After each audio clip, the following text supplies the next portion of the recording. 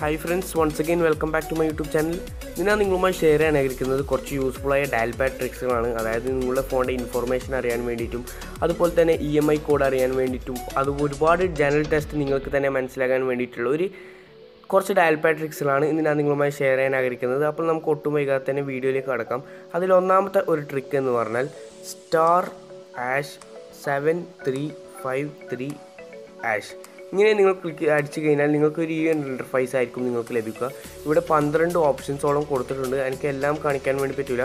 For example നിങ്ങൾക്ക് ഇവിടെ മൂന്നാമതായി സ്പീക്കർ എന്നാണ്. അത് നമ്മൾ ക്ലിക്ക് ചെയ്താൽ നമ്മുടെ സ്പീക്കറിൻ്റെ എത്രത്തോളം നമുക്ക് മാക്സിമം ചെയ്യാൻ പറ്റും. അതുപോലെ തന്നെ വൈബ്രേഷൻ ക്ലിക്ക് ചെയ്താൽ നിങ്ങളുടെ വൈബ്രേറ്റ് ചെയ്യും.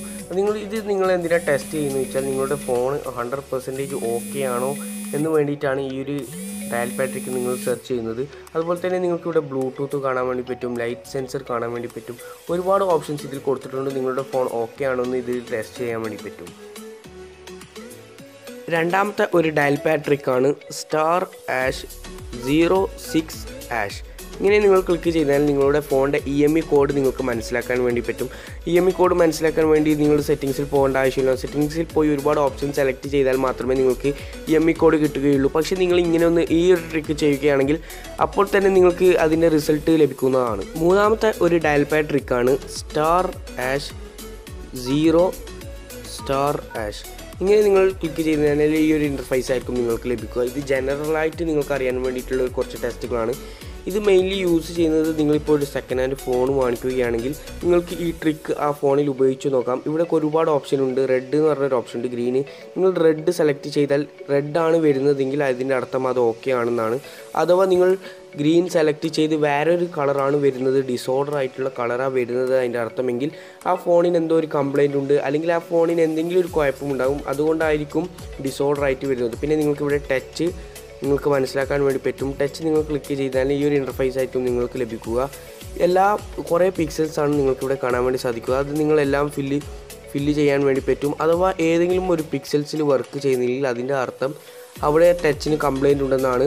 അങ്ങനെ നിങ്ങളെല്ലാം പിക്സൽസും ഫില്ലായാൽ അതിൻ്റെ അർത്ഥം നിങ്ങളുടെ ഫോൺ 100% ടച്ച് ഓക്കെ ആണെന്നാണ്.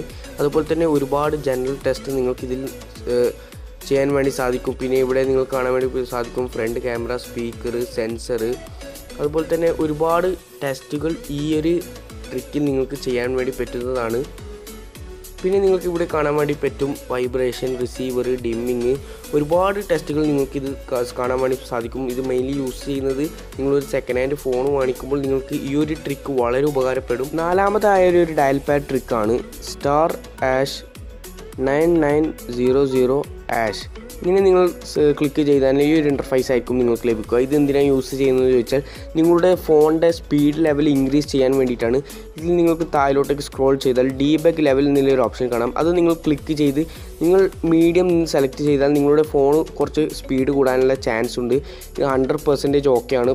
ഒരിക്കലും നിങ്ങൾ ഹൈ സെലക്ട് ചെയ്ത് വെക്കരുത്, മീഡിയമാണ് സെലക്ട് ചെയ്ത് വെക്കേണ്ടത്. എനിക്കിപ്പോൾ അത് സെലക്ട് ചെയ്യാൻ വേണ്ടി പറ്റില്ല. കാരണം എന്താ വെച്ചാൽ ഞാൻ അത് സെലക്ട് ചെയ്താൽ എൻ്റെ ഫോൺ റീസ്റ്റാർട്ട് ആകും. അപ്പോൾ എനിക്ക് വീഡിയോ കണ്ടിന്യൂ ചെയ്യാൻ വേണ്ടി പറ്റുകയില്ല. അപ്പോൾ നിങ്ങളെല്ലാവരും ഈ ഒരു ട്രിക്ക് ജസ്റ്റ് ഒന്ന് ട്രൈ ചെയ്ത് നോക്കണം. എൻ്റെ വീഡിയോ ഇഷ്ടപ്പെടുകയാണെങ്കിൽ സബ്സ്ക്രൈബ് ചെയ്യാൻ മറക്കരുത്. ഞാൻ അപ്ലോഡ് ചെയ്യുന്ന ഓരോ വീഡിയോ നിങ്ങൾ തന്നെ ആദ്യം എത്താൻ വേണ്ടി സൈഡിൽ കാണുന്ന ആ ബെൽ ഐക്കണും കൂടി ഒന്ന് ഓൺ ചെയ്ത് വെക്കാൻ മറക്കരുത്. പുതിയ ഇൻഫോർമേഷനുകളായി അടുത്ത വീഡിയോയിൽ കാണാം. Bye bye.